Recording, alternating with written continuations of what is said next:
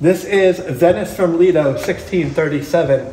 And this is another one of those really going for a kind of a classical composition. The city of Venice in Italy is someplace I was lucky enough to go to once. And when I went there, I stayed on the Isle of Lido, which is across the way from Venice.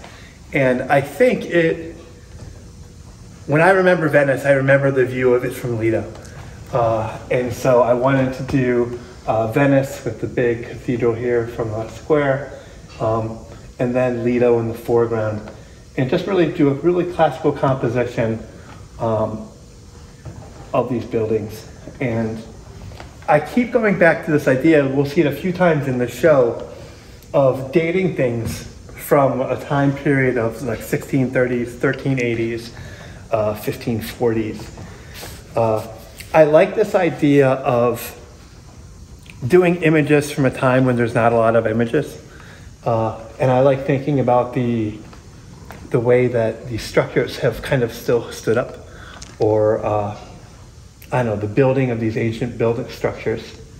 It's, I don't know, I keep going back to looking the day I was at the Cleveland Art Museum and looking at all this classical composition. And just playing with that and the brightness of it. So this is a fun one, I think. It's got some pink clouds, which are kind of different for me. So yeah, it's Venice from Lido, 1637.